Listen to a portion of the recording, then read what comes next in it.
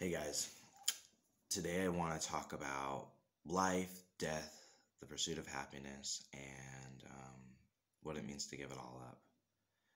So if you're watching this, I don't know, there's a lot of reasons I imagine someone probably clicked on this video. I'm probably going to name it something like The Inevitability of Suicide, or, if you're considering watching suicide, if you're considering suicide, watch this first.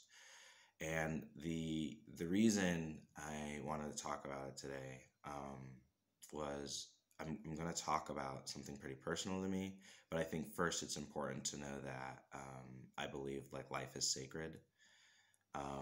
So moving forward with that, I want to talk about that. 1 year ago, it was a couple days ago. I didn't quite do it on the day. I didn't quite have what it took, and I wasn't even fully aware of everything that had happened. Um, but a year ago, one of my best friends killed himself. And I think what bothered me the most was I wasn't surprised by it. Not only because I understood him and I knew where he was coming from, that I knew bits about his history and his life and the things that he had struggled with, but because he was a smart person. And I think what's sad is when you look at the world through a certain lens, killing yourself makes an awful amount of sense. And today I just wanted to kind of talk about that and I mean why it's dangerous, but why I still think life is worthwhile. But I want to say that ultimately, like, if you are, considering suicide, disclaimer, obviously get help, da da da da da. But in my full, honest, real, complete opinion, I'm a very big believer on free will, right? And so I don't know if it's dangerous to say this or if it's okay to put it out there. Um, but honestly, your life is your own.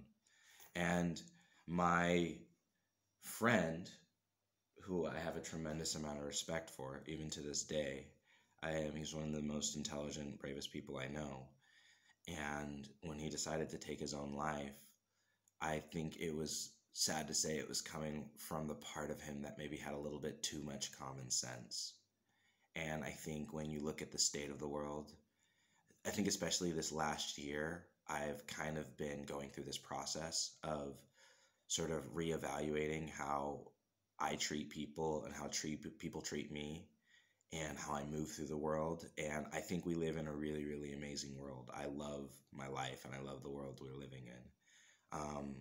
Having said that, however, I look at, just a lot of the paradigms upon which people approach dating. I look at the way I was treated. I look at the way family structures are. I look at a lot of the things that I've been struggling with and I'm seeking to change and work through in my life.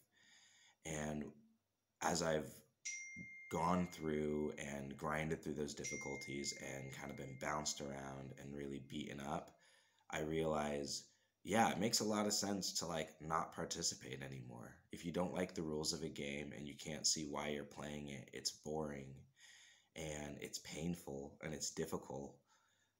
Why wouldn't you just turn it off? Why wouldn't you stop playing? And for me, it's because I don't think you can ever quit out of the game, but you definitely can leave certain parts of it. And the way you play other parts, the way you play initial parts affects the way other parts go. I mean, that's the law of cause and effect, right? And so that I think is one of the difficulties of living life, because at the end of the day, there is a reality to how things work and how they function. And we view the world, a bunch of different ways. Everyone has different opinions and things. But the emotions and the pain and the realities and the difficulties of these things are real. Okay, someone is trying to text me like crazy, so I apologize for that. That's coming from my other phone. So I just wanted to talk a little bit about just my philosophy on life and some of the things I'd noticed. And I'm going to put this raw cut up And it's my intention to do a more refined video and just kind of kickstart things a little bit. Now, something that I want to do is I want to preserve the privacy of my friend. Those who know me personally know who the person is, but maybe some of those who don't know me personally don't know, because outside of like my close circle or people I really trust, I don't talk about this, right? I don't tell this. Like the people I'm living here, nobody knows about it, and they're not going to know. I mean, I'm putting it on YouTube, and maybe they'll watch my YouTube channel, but I don't know. So one of the things that I'm working through on my own personal journey is this idea of vulnerability. And the reason I think vulnerability is so difficult is because in what I've discovered and what I can ascertain from my experience, the only way you can live a full functioning life and feel belonging and fullness and love, the only way love can come into your life is when vulnerability is a part of the question, is part of the equation. So what do I mean when I say love? When I say love, I mean the willingness and capacity to have and take responsibility for one's well-being as well as your own. And I think to receive that, so someone else willing and being capable to take responsibility and help me for my own well-being, as well as their own, and then vice versa, the being able to love someone, being able to, have a friend or someone that you care about enough that you're willing to put yourself on the line for them.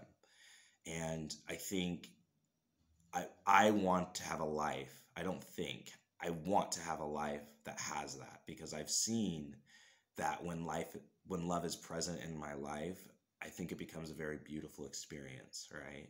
And as I've let love enter my life, I think love is a really amazing thing. I think everybody wants that. I think everybody needs that. I think the difficulty in life is just like basic resources, water, food, shelter, clothing. Not everyone gets those, and not everyone gets them in the same amounts, and not necessarily in a level of abundance where they can grow productively and really expand as they're meant to. And so, because of that, when you feel like you're on a step down, you opt out. And once again, if you're watching this and kind of sensitive, and you're in a really like dark place, I don't want to be responsible for what you decide, because I believe in free will. I'm just saying that sometimes to love means you have to be illogical, because I'm saying sometimes suicide is an extremely rational decision. It's almost too rational. And I think that's what's so scary about it, is because like this time last year, I had someone who I really loved and cared for. I still love and care for them, but they don't really love and care for me. And I think when this moment happened, there were certain realities where I recognized their capacity, not their willingness. This person was absolutely willing to love me, but I recognized their capacity to do so was limited because of injuries they've had and things they've suffered in their own history. And so I felt that absence of love. And from that absence of love, there's this, because I have things that I'm also working through, like I have wounds and like, I have mommy issues, right? If we could talk about that. And you just see all these issues and histories and all these things compounding from the very beginning of time, right? I think probably a less personal matter is like kind of race relations in different countries, right? Where the things that created the problems of the past are not where we're going to find the solutions to the future. And I think that type of thinking is what is needed to progress. And you see that in a personal microcosm, like within your own lives, when you learn to forgive and then you let go, you can move forward. And I've discovered that to be true within my own life. That's very difficult to do en masse, right? It's not that the laws to happiness are very complicated. They're actually quite simple. I think the law to life, I think life is extremely simple. I don't think it's easy. It's like pushing a boulder up a hill. It's pretty mechanically simple. You just have to push really hard, and you have to do it, and you need to be patient. And eventually it tips, and then it rolls downhill. And I think everything like that, everything works like that. and it's super simple if you pay attention. I think though, because of the difficulty and the simplicity of it makes it really, really scary. And I think a good reference is in Paulo Coelho's The Alchemist. He talks about how men oftentimes, they begin to stop choosing their personal journeys because when they're given the rule of alchemy, which is so simple it can be written on a diamond, people want to conflate it or confuse it for, egotistical gains, for advantage over another person, or just different things, or because they themselves don't want to try and implement what they're seeing. And so a lot of time we get our ego wrapped into things, and because we're living in a world that's in that, you constantly having all these reactions and these defensive mechanisms, and all these things are just reacting to each other, and so nobody can stay the course anymore. It's kind of like, I don't know if you've ever done like a balance beam, or you're trying to walk a tightrope. You're walking a tightrope, and if you stay steady on the tightrope, it's very simple, right? Because the road is very narrow. But if you have strong balance, it's simple. But when you get tilted or there's a wind, you have to push against the wind a little bit to maintain that balance. And then the wind goes away. And then so the air coming back. And then there's another wind. And you're constantly having to readjust, right? Another analogy I think is like keeping straight on when you're driving a car. Most of the time, the road's pretty straight, but sometimes we're having to make tiny little micro adjustments to things in the road, right? Not these dramatic overcorrections, but oftentimes in life, something will come down in the road, or, something's blowing up, or there's just some crazy action scene or whatever. And so you're having to swerve and weave through traffic to get to where you need to go in life. And life is simple. Just drive the road and keep going down it. But so oftentimes, we hit something, we crash, the car gets damaged, and wow, someone is really trying to get a hold of me. I'm going to pause that. No, I'm not. I'm going to keep talking. They can wait. So you're bobbing and weaving through traffic or whatever, and then, you're just trying to live life. And then as you progress and you move through that, you might do it, but it's very difficult to do that, especially if we're having lots of obstacles, without damaging the vehicle we're in, the car, or whatever you want to call it in this analogy. And so because, we're hitting things and we're getting our wheels busted, it makes moving and continuing in the journey hard. And we might even then have the damage to the car. So we pop a tire. So now we've got to stop the car, jack up the car, put on a new tire. And there's all this work. And we say, and sometimes can think, well, am I living life? Because life is supposed to be driving down this road, but you spend so much time repairing the car that got damaged driving down the road. And when you spend more time repairing cars than time driving on the road, it's very easy to forget why we live life. Like in this sort of microcosm of this analogy, it makes sense, why you'd be like, man, I came into this life to drive, not to fix cars all day. And then, I would opt out because I want to drive the car, not be a mechanic. But when you're constantly having to fix things because everyone's breaking down the road of life, that's super difficult. And I mean, I think that's the difficulty of life, is what are the things that compound and make the simplicity of life difficult. And so much of what people are struggling with, I know a lot of what my friend was struggling with was coming from that. A lot of what I've struggled with has come from that. And recently I was talking with a friend when we were talking about the idea of free will. He was an avid believer that we don't have free will, right? Which is essentially fatalism, right? And if you don't know that term, you should look it up. Google. But yeah, he just believed that, things inevitably happened.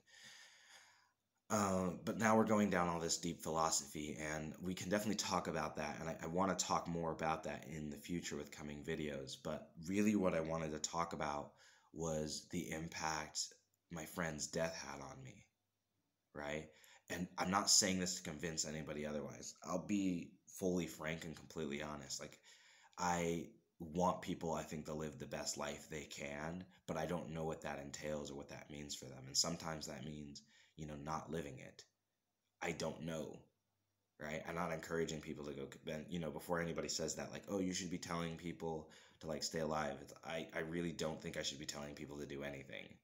Like, I think if people come to me for advice and want help and need guidance, that's where I'm apt to do. But if someone's like, oh, you should say definitively how life should be lived, I have no idea how someone else needs to live their life. I know what I need to do in my life because I can speak from that. And I feel like when I learned to speak from that and not necessarily encroach on anybody else, that's when my life started really working really well. And so I believe it's just my job as a person to share what I have with as many people as possible, and those who are ready or willing and want to, experience me in any way, whatever capacity that is available, they have the opportunity to do that. And, some people it's just with friendship or whatever. Um, and, some people opt out.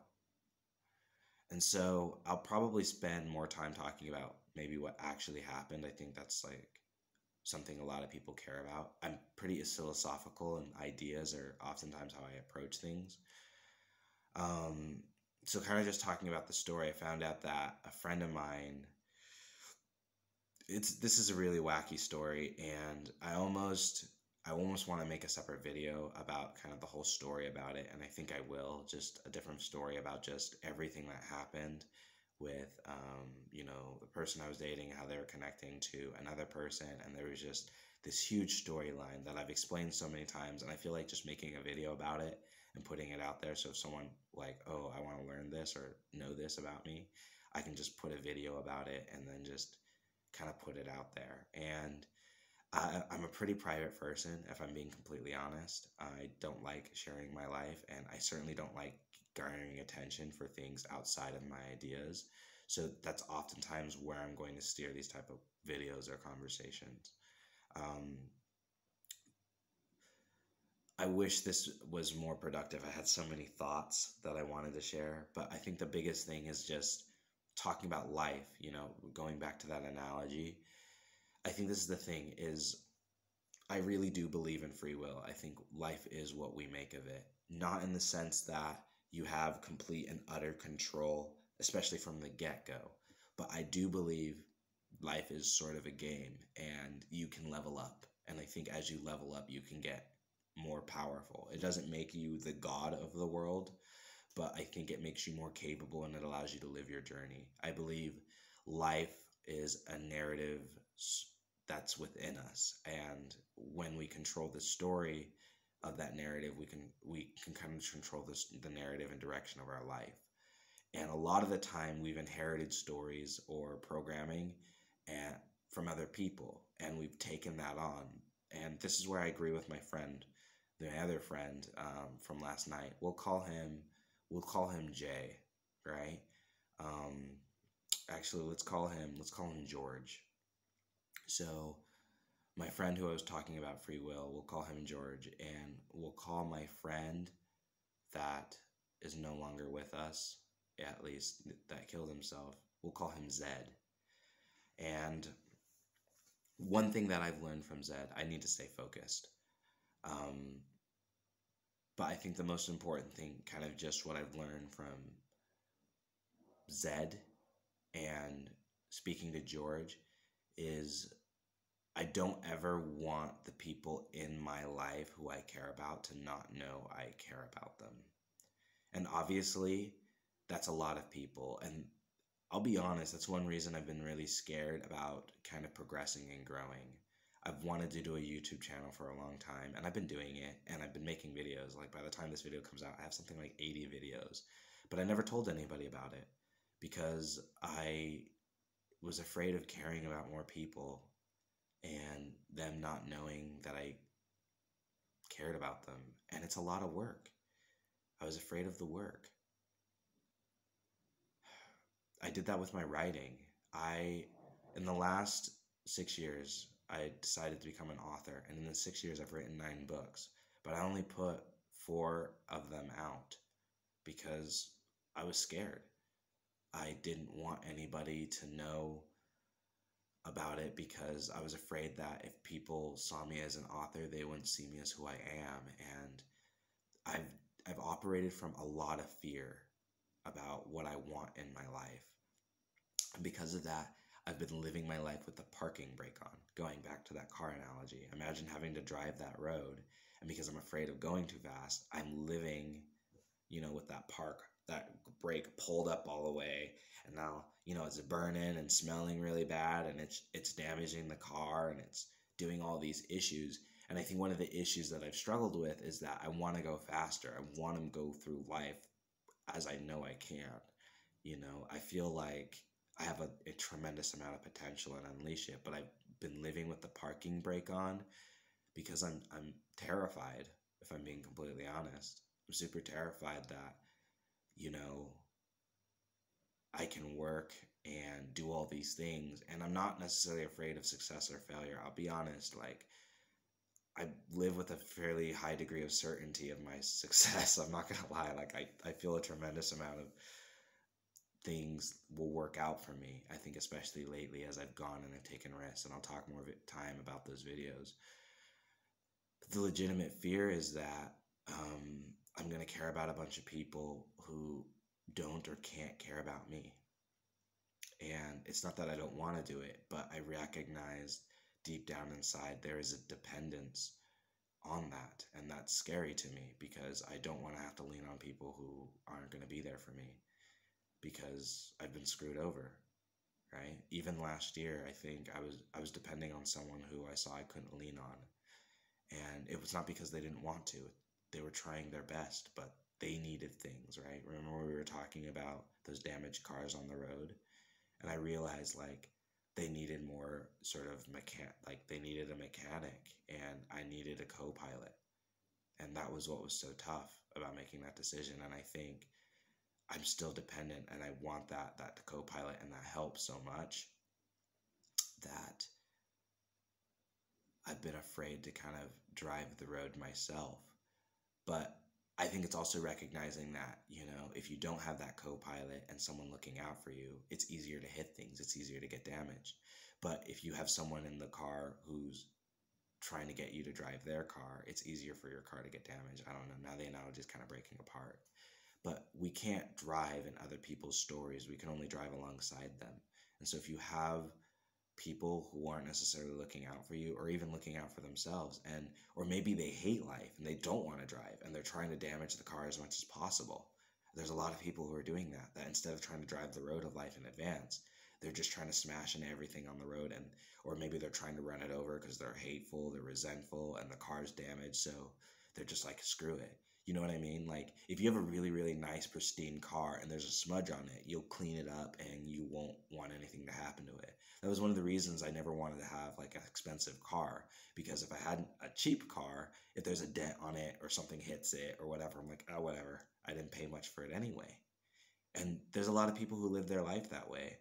And this is going to sound judgmental, probably because it is, but for a long time I was living with people who had that mindset because I had that mindset.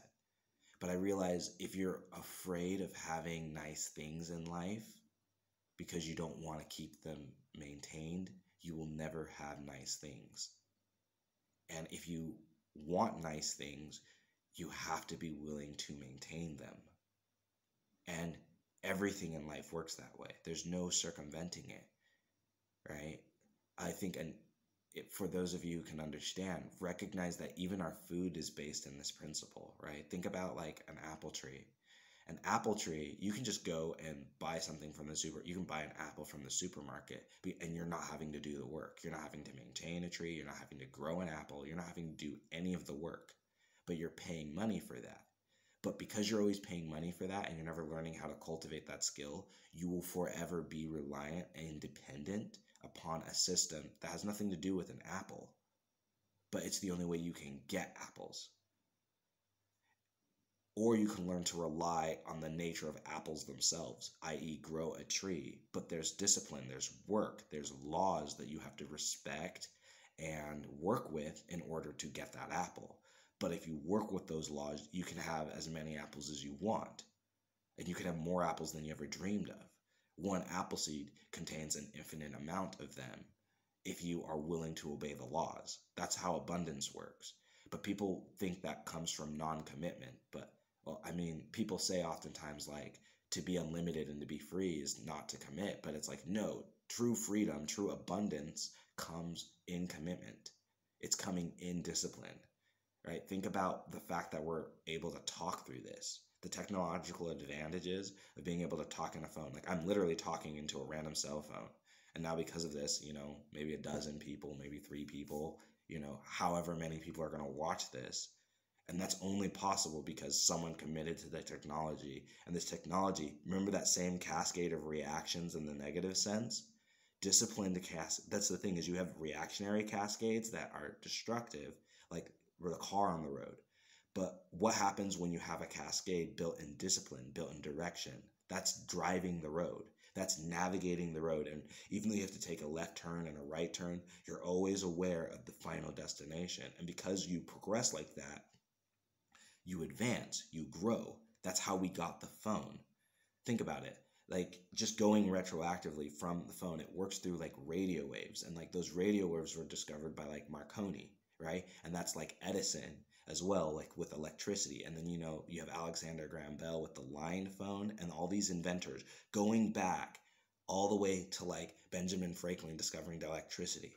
All these disciplined cascades. So it's the same reactionary thing, but it's not reactionary based off of things outside of you. It's reactionary, or disciplined rather, because it's coming proactively within us. And just like those damages of the car can build, growth also can build. And that is what's enabled this interaction to happen.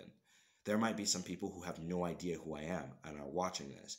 And that's possible because of that disciplined cascade, that reactionary discipline based in these principles of following the road, of committing to the road, right? And because other people have committed and passed the baton again and again and again, we have technology, we have aqueducts, we have indoor plumbing, we have the modern world, right? Everything that exists around you didn't always exist, right? It was created by vision and from someone disciplined enough to make that decision and live it.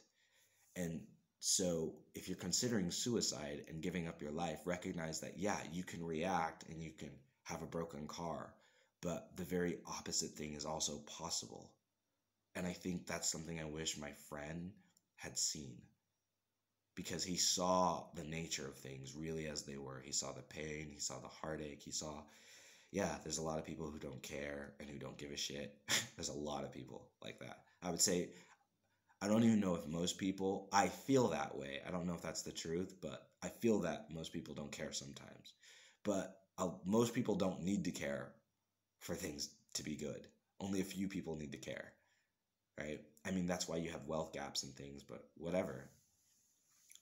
And that's more in another video or whatever.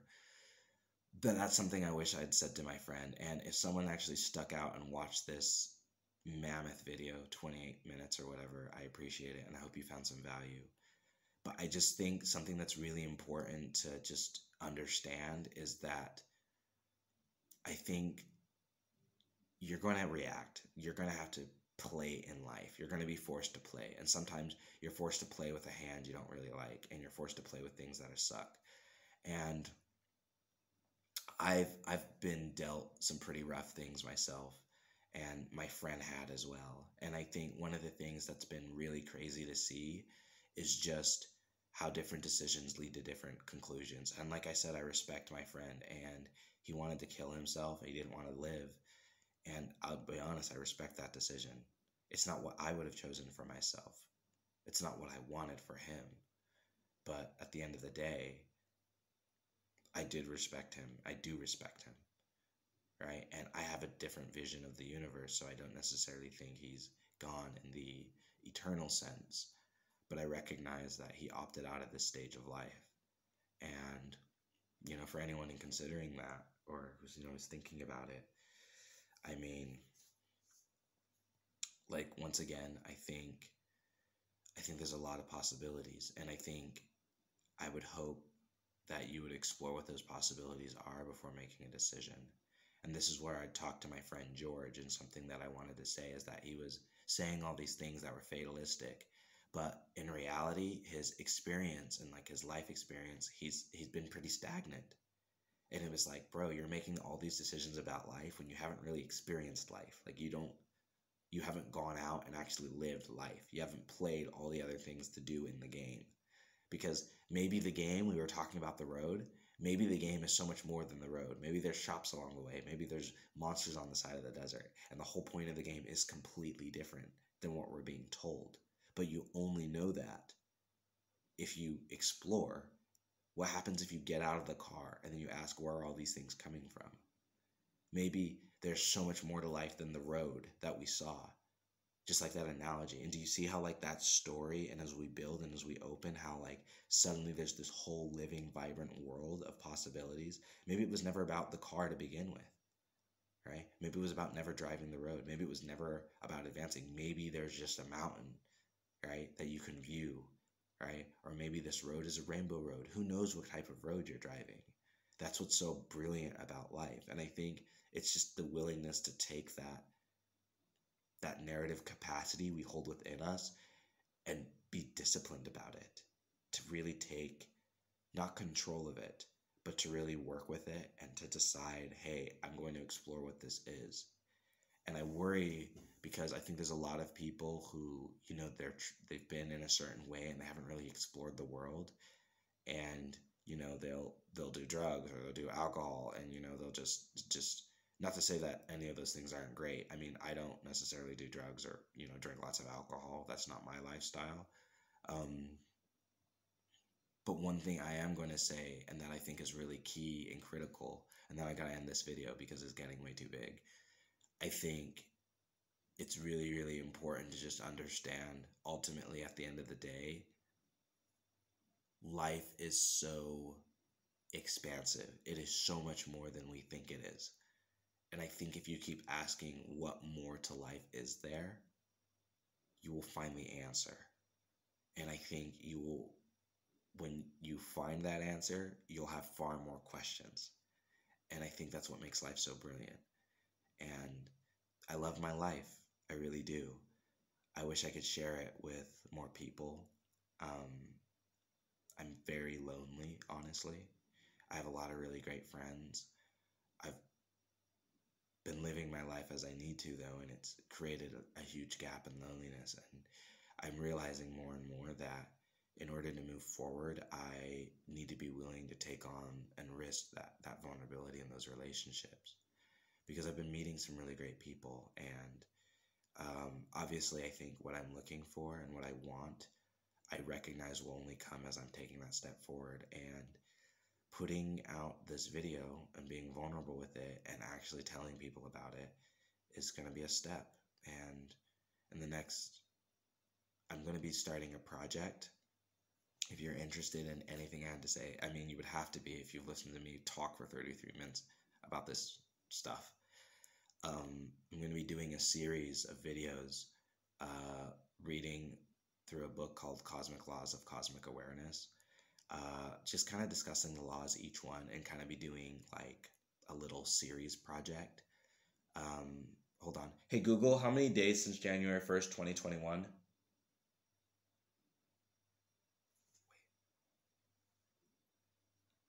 Hey Google, how many days since January 1st, 2021? 261 days. So that means it is day 261 of Operation Thunderhead, which means I have 104 days left to become a full-time author and make all my income as an entrepreneur. And I'm sort of kind of doing that, but not fully. So I have 104 days left. And so, yeah, I spent the last 8 months being very scared and being very sad. And I've made a tremendous amount of progress. Now I'm going to do my best to try and take the parking brake off. Let's see if I can do that, eh? All right, guys. Remember, life is what you make of it. And whatever you decide, just know that it is what it is. So, yeah, you're loved. Peace. Stay happy. Stay healthy.